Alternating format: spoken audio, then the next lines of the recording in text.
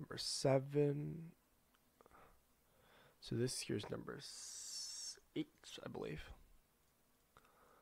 And again, I don't have a problem here, but I think that what the question is trying to ask based off the solution here is what is the square root of 256? Square root of 256. And again, we can either use the long division as given here, or we can use a simplified radical form. In this case, I'm going to use a simplified radical form. So 256 here. And again, what I can do is I can take the prime factors out, right? So the first prime factor I would take out here would be, I would probably take out a 2 here. Yes. 2.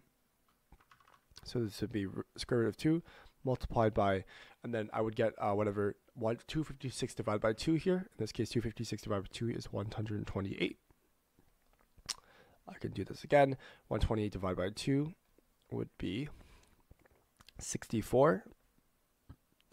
And basically, I can stop here, right? Because I know that the square root of 64 here is indeed a perfect square. And this guy here is, I know that 8 squared here is 64. So therefore, the square root of 64 would equal simply just 8, right? So therefore, I'm going to have root 2 times 8 here. I can simplify the root 2's to root 2 times root 2 is root 4 times 8. And I know that square root of 4 here is simply just 2, right?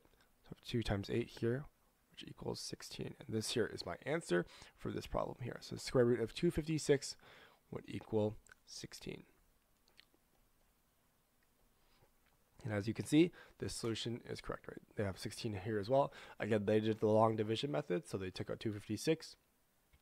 They took out the 2, they took out the 2, and basically they took it all the way down to 1.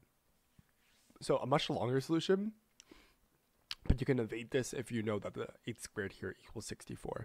So this here saves you a lot of work. Because 8 here, you could have rewritten this as 2 squared, right? This guy here, as a side note, 2 here equals 2 cubed, right? So you can say that you had 2 cubed times 1 times 2 times 2 to the power of 1 here, times 2 to the power of 1, which is then 8 times 2 here, which equals 16. So this would be the same answer as well, but just a little side note here. So the solution here is correct. Again, you can add the plus or minus if you really want to. In this case, it's technically more correct if you put the plus or minus, but I'm not sure for the scope of this course you cared about negative numbers as well. So the solution here is correct. Good analysis.